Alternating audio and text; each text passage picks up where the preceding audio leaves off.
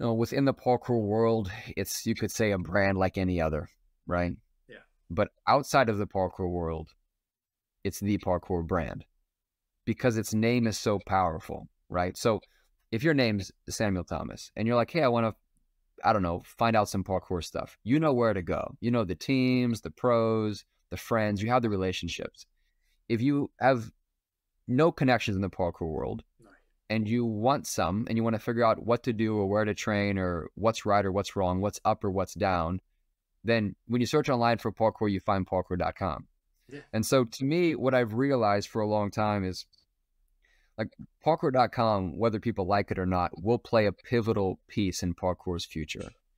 Because at the end of the day, the website can say whatever you want about parkour, and everybody outside the parkour world will believe it, right? So even if we said something ridiculous, like if we said, like this is going to sound awful, if we said Adam Dunlap is the founder of parkour, right? If that was the claim that parkour.com made, right? It's like, just kill me. It's the most blasphemous thing I could ever say. But let's say I said that, right? There'd be a lot of people that would believe it. Yeah. From outside the parkour world. Right? The next, but nobody in the, go ahead, what? The next generation would probably be fighting with the older generation. Right. Right. They'd just be fighting, like, so you start a war, like, who's the founder, and like, I don't know, with AI today, you could like take all David Belle's videos, you could like put my face over his videos, and like, you know, like you'd have like all this, oh my gosh, it'd be crazy, you know? I think parkour.com has a lot of power to sway public opinion about what parkour is, and that could be used in a nefarious way or in a selfish way.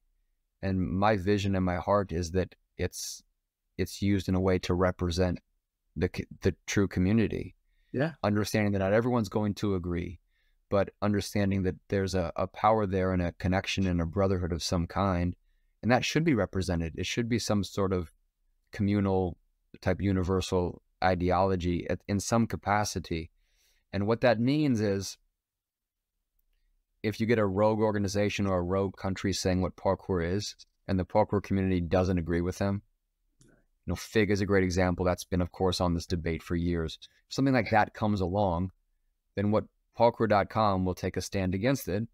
Yeah. And then my hope is that as we continue to build our network and our community and our partners, then that'll help parkour propagate in the right direction, because it won't be able to be captured, right? Like, we'll take FIG as the bad guy, even though I've heard recently that they're better than people think, and I'm kind of indifferent. It's a long, you know, it's a long, nuanced discussion. But let's say they're like, no, we own parkour now internationally. We're going to put it in the Olympics, and we don't care what, you know, we have all the money and parkour can't do anything about it, right? Then when parkour.com says, you know, we do not recognize FIG, and it's clearly on the website, then when people come to the website to find out about parkour and they see, oh, wait a second, FIG isn't what we thought it was, then there's at least some semblance of a potential internet-based counterbalance to some capture that has happened at some level of the physical world. I think that's a powerful thing. That's invaluable. Like, you literally can't buy that. I mean, you could with like $1 billion, but like, you know, at some level, you can't buy the attention span of potentially every person on the planet to influence their view of parkour. And so people have asked me, like, would you sell parkour.com, blah, blah, blah. And we've had it evaluated, like, financially, what it's worth. My thought is, like, I mean, I don't think there's enough money to get me to sell it, because it's not like you're getting money. It's like you're now opening the Pandora's box that parkour can be whatever the owner says it is. Yeah. You know? Yeah. And that's not a place that we want parkour to be.